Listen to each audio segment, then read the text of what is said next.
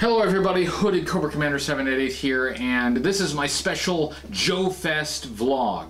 I've been home from JoeFest for a few days. I've had some time to think about it and process it, and I wanted to get something up so I could talk to you about JoeFest. For those who don't know, JoeFest was a two-day convention, really more of a day-and-a-half convention, in Augusta, Georgia, on June 21st and 22nd. It is not an official Hasbro G.I. Joe convention. Hasbro does not have JoeCon anymore, but Ed Schumacher has been organizing for the last couple of years JoeFest. It's been in Augusta, Georgia for the last 2 years. This is the first year that I went. My understanding it is much expanded from its first year. And so it was quite an experience. I'd have to say it is one of my best experiences at a G.I. Joe convention. And I've been to 5 JoeCons, and I love JoeCon, and I really loved the last JoeCon in Chattanooga, Tennessee. JoeFest is a little bit of a different experience. It's a bit more fan-focused than JoeCon was. JoeFest doesn't have like the official Hasbro convention exclusive figures and stuff. Although there were exclusive figures there, and I'm going to show some to you, but it was more focused on the fans and just getting people together and enjoying G.I. Joe, along with a lot of the creators like Larry Hama, Kirk Bozigian, Ron Rudat. They were all there. Sergeant Slaughter was there. The voice actor for Storm Shadow and Dial Tone, they were there from the animated series. And lots of fan creators were there, comic book artists, and so it was more like a big fan gathering than just like a way to grab exclusives. So I have always gone to JoeCon for the people, to meet people. And what was great about JoeFest is a lot of the JoeCon people were there. You know, the friends that you only see once a year, they were there. So it felt kind of like JoeCon, but in some ways better. That's really where I come down on it. I just feel that JoeFest was a fantastic experience. I hope to be invited next year. But I do have to give you an apology. Normally for JoeCon I would do a whole travel video where I would have video of me traveling to the convention and video of the dealer floor and the contests and all that, but I don't have that for you this time. I tried, but a couple things kind of got in the way. First of all, they gave me a table, right? So I actually had a table that I needed to occupy, and so I wasn't as free to, you know, go around, see the whole show, and go to each vendor and, you know, go meet all of the artists, at least, you know, when I wanted to. I needed to occupy my table. And at the table, I was very busy. Which is great. I mean, being busy at the table means I got to meet a lot of people, and that's what I was there for. And my concern, of course, was that they would give me a table and nobody would show up, and I would just be sitting there, you know, lonely and just without anything to do because nobody really knows who I am. That was not the case at all. A lot of people came to the table. A lot of people said hello. I talked with a lot of you guys. Thank you to everyone who came to the table. I appreciated that so much. It was so great to meet all of you. I had some artwork for sale. I sold a lot of artwork, much more than I was expecting. I mean, and there were like published comic book artists there, great comic book artists. And some people actually bought my stuff. Actually, a lot of people bought my artwork. So that was a surprise. I had secret code books to give away, and so I gave away a lot of those. I had my videos actually playing at my table, and a ton of people showed up. And so thank you for coming and talking with me. Now, being busy, though, means that I can't just walk away. I can't just go and, you know, explore. And so I didn't really have very much time to go like in the artist's room. I did get to meet Sergeant Slaughter, but that was like in the last hour of the show. The show was almost over, and I finally was able to break free with Mrs. HCC and go meet Sergeant Slaughter. I've got some stuff to show you from when we met Sergeant Slaughter.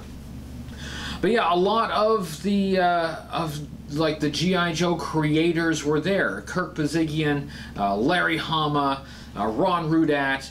You had voice actors from the animated series, Storm Shadow, Dial Tone. You had comic book artists there. It was just an amazing gathering of fans and creators and just people who remember and still love G.I. Joe. And it was a privilege to me to be there. I didn't really want to give you a travel video. I've been doing that every year. It's kind of a tradition. However, if they invite me back next year, I've got some ideas. I think I can do things differently, which will give me a little more freedom, and I'll get you some more video next year. I absolutely will. After, you know, after the convention, I hung out with a lot of you guys at the hotel bar. Thanks for everyone for, you know, just showing up and hanging out. That kind of in-person interaction is what I always loved about JoeCon. And I love the interaction we have here, you know, online and on the YouTube channel and the live streams. But there's just no substitute for meeting someone in person. So thanks to everyone who hung out with me. It was a thrill. I had a panel. There was a little bit of a hitch with the panel because I didn't have audio video equipment to use. They had a projector. I could not use the projector. I tried to. It didn't quite work. But I still gave my presentation. It was just mainly me talking. But I was able to show the debut of the Cobra Convergence video, which is now up for everyone to see. The first place to see it was at JoeFest. They had to squeeze us in between the top secret panel, the super secret panel that was invite only, and then like an hour later they were going to have the belly dancers. So we had to fit between the super secret panel and the belly dancers. We had to be out of there before those belly dancers showed up. They looked like a rough crowd, and I wasn't going to mess with them. So, you know, we had to kind of do the short version of the panel. But I think I got across mostly everything that I wanted to say. So thank you to everyone who was supportive and showed up at the panel. I did put a video of the panel up so you can see that. And I wanted everybody to understand what I meant when I said the belly dancers are coming. That was real. That was not a joke. There were real belly dancers. One thing that was a surprise was meeting Michael French from Retro Blasting. Retro Blasting was in Cobra Convergence last year. They're going to be in Cobra Convergence this year. And there was an amazing number of Cobra Convergence people there that I was able to meet in person. That was crazy. I mean, Plastic Battles and Special Mission Force and Retro Blasting, and like we had like a room full of Cobra Convergence people there together. That was mind-blowing. But yeah, I was just, you know, getting ready for the panel, and I looked down the hallway, and there's Michael French. So, you know, I immediately got security to see if they could escort that guy out. No, I didn't really. It was actually really cool to meet him. He's very nice. And we hung out together after the show. We went out to dinner with him and Kickley. By the way, Kickley, the comic book artist, also in Cobra Convergence. And what an amazing guy that is. A great artist and just a really down-to-earth guy. So fun to hang out with and talk to. And so he went to dinner with us and like Michael and some of his friends. I did get some things from JoeFest, and I will show you those things. But first, I want to show you the best thing I took home with me from JoeFest, and that is this. This I put at my table. And it's basically just said, sign my JoeFest 2019 card. Because I wanted everyone's autograph, not the special guests. I wanted all the people, everyone who came by to my table and met me and said, hello, I wanted your signature on this souvenir JoeFest card so that I can keep this forever and always remember everyone who came to me and said hello. And this thing, we filled it up with tons of signatures, and I love this. I will keep this. I may frame this and put this on a wall because this is special to me, because this represents you, right? This represents the people. They are what's really important. And so thank you if you signed this. If you didn't sign it, well, I am going to make this an annual tradition. I will have one of these with me next year, and so just make it next year. Come next year and sign my JoeFest card. Now let me show you some things that people gave to me at JoeFest. Let's start with Sergeant Slaughter, because we did meet Sergeant Slaughter. Susan and I both met Sergeant Slaughter. We got some pictures with him. I will put the pictures on the screen right now. He put me in the Cobra clutch. It was fantastic. He's a super nice guy. I'm glad that we were able to meet him before the show was over. Yeah, it was maybe within the last hour of the show that we finally were able to get over to his table and meet him, and I got some things signed. He signed this picture with the Triple T tank, and he signed t-shirts for us, and I love these t-shirts. This one is Susan's t-shirt, and this one is mine, and he did sign it. He did sign it HCC788. If you ever have a chance to meet Sergeant Slaughter, go meet him. Now let's look at some of the stuff I got from Eric Amon, because he gave me a lot of stuff. He was one of the winners of the hammer.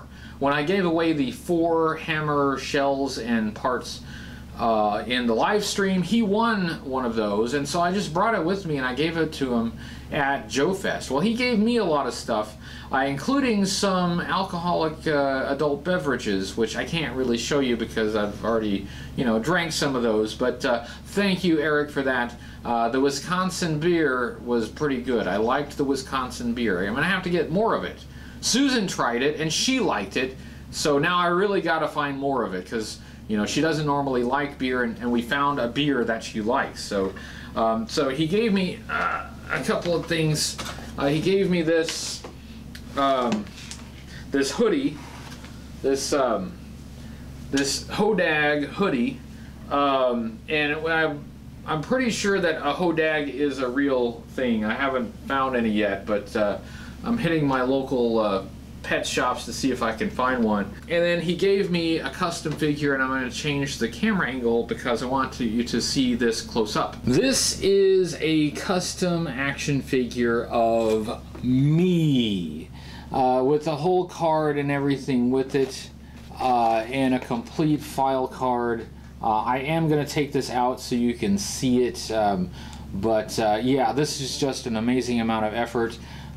This is something that Eric commissioned for me, and he also commissioned some custom figures for Larry Hama and Kirk Bozigian as well, but that is amazing. A totally modern figure, a custom of HCC788.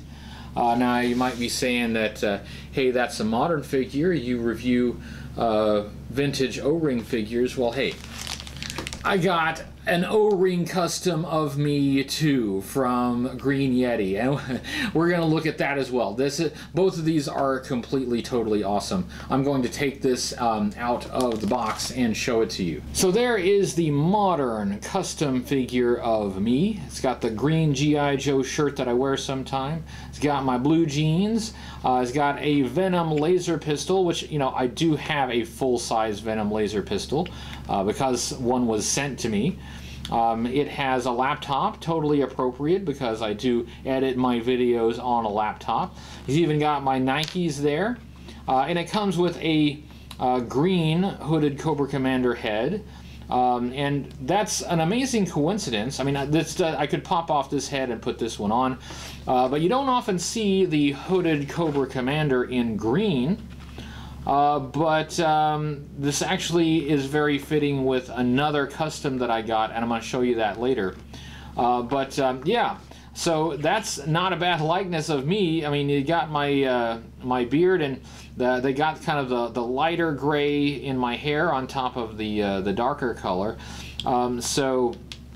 Yeah, this is mind-blowing. This is just an amazing custom. Thank you very much, Eric, but this is not the only custom action figure of me that I got at JoeFest. This is an O-ring custom figure of me, given to me by Green Yeti. You know Green Yeti, he shows up in the live stream and in the comments and stuff, and so we know Green Yeti, he's a friend of the channel, and this is just so cool. So and you know I'm very partial to O-ring figures, and I've got to say, that's a really good likeness. I want it to focus. There we go. That's a really good likeness. You got my beard. You got... you managed to get like that lighter bit of gray I have in the front. You know, I've had gray hair since I was in my 20s. So, you know, I've got these patches of gray in my hair, and you captured that so well. And of course, I like this Cobra Commander uniform. It's quite regal. With the Venom laser pistol, as appropriate. Again, I do have one in real life. Very appropriate that a custom figure of me include the Venom laser pistol from Cobra Commander. So that's amazing. It includes the Cobra Commander card and a letter from Green Yeti here. Evan, thank you very much. This is very special to me. I think it's great. I love it. I love that you did it with O-rings, and I love that you captured my likeness. That's awesome. And also, thank you, Green Yeti, for coming in and talking with me. I'm glad that you were able to make it. So thanks for coming to my table. Thanks for talking to me, and just thanks for being very supportive of the channel. And I'm glad you're enjoying G.I. Joe, and I hope you continue to enjoy it. And thank you very much for this. Remember, I said it was an amazing coincidence that Eric's custom figure of me included a green hood. Well, here's another custom I was given at JoeFest, and it is a green Cobra Commander. And this figure comes from Don Cohen. I apologize if I'm not pronouncing your name correctly, but Don sent me a private message a while back asking me to pick from among several different color schemes. He didn't say what it was for. He asked me to pick one, and this is the one that I picked. And so he made a Cobra Commander figure in that color scheme. And I have to say, I like it. You don't often see Cobra Commander in green. I think for obvious reasons, green is more associated with G.I. Joe, but he looks good in green. And, you know, Don and Eric, they didn't coordinate, they didn't talk about it beforehand, they didn't plan this, but somehow both of them came up with the idea of doing a green hooded Cobra Commander. So this is awesome. It's an amazing figure. Now you may be sitting there at home saying to yourself, hey there, hooded Cobra Commander 788, you're a fan of O-ring G.I. Joe action figures. Well, Don knew this, of course, and he made an O-ring custom of the same figure. That's just incredible. There you go. Modern and vintage style. In green, and matching the custom figure that Eric gave me. That's amazing. Thank you so much for this, Don. This is incredible. Great work here, and very much appreciated. Thank you. I got these items from two different people at JoeFest, and I can't thank them by name because I did not catch the names of the people who gave them to me, and I apologize for that. If you gave me these things at JoeFest, please send me a message so I can thank you again for them. I was given the 30th anniversary Action Sailor and Action Soldier, and another guy gave me the 1994 Black Star figure, a figure I did not have. So this helps me fill a gap in the collection and get something closer to being ready to review. So that's very important to me. That really helps me out. and so thank you for doing that. These are both great. I have considered that I may go ahead and review these kind of 30th anniversary kind of throwback figures that they did, these commemorative figures. I am intrigued by them, I'm interested in them, so I may eventually do a review on those. So thank you for these. Now we're going to look at some JoeFest exclusives. These are not official Hasbro releases, but they are custom figures that were exclusive to JoeFest, and this one was given to me with the expectation that I will open it and review it. So you can expect a review on this figure. I haven't opened it yet, though. For now it's still sealed in the bag.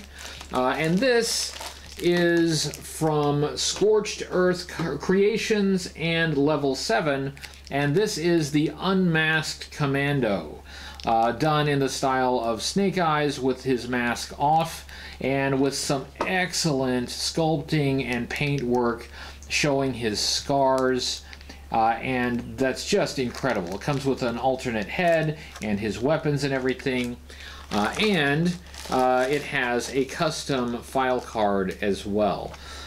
This, I mean, I haven't taken it out of the package yet. I can see what it looks like, and it looks amazing. And I'm looking forward to getting this on camera and doing a more close-up review of it. So thank you for this. This is an amazing custom. And if you're going to go to JoeFest, if you want to get the exclusives, this is the kind of thing that you can expect to see. These sold out, and my understanding is they sold out very quickly. And I can understand why. It's just a really superbly done figure. This is another JoeFest exclusive, The Traitor by Broca Customs. And this one is a loaner. This belongs to Stuart, and so this is one I need to review, but then I will return it to its owner.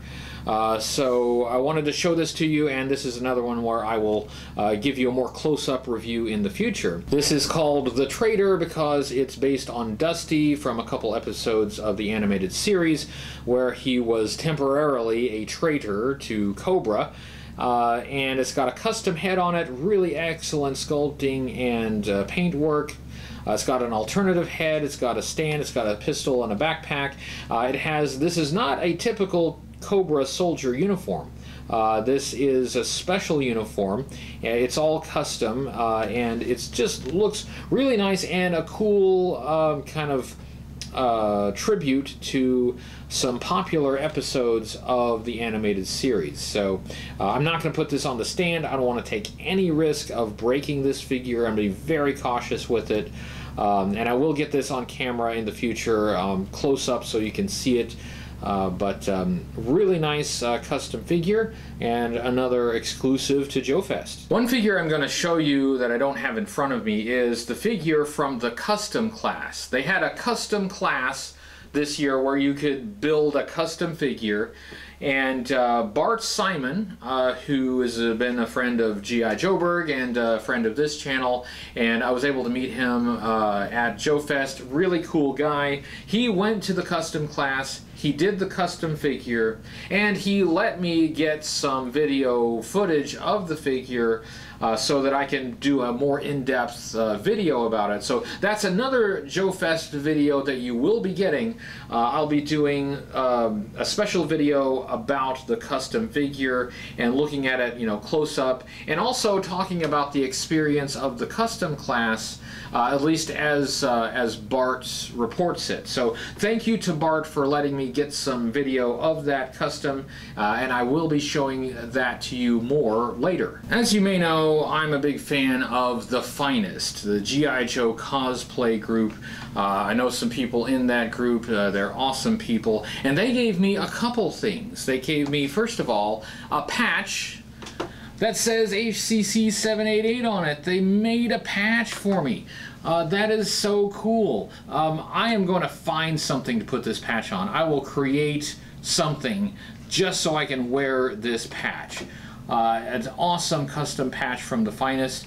And that's not the only thing they gave me. They also gave me this t-shirt.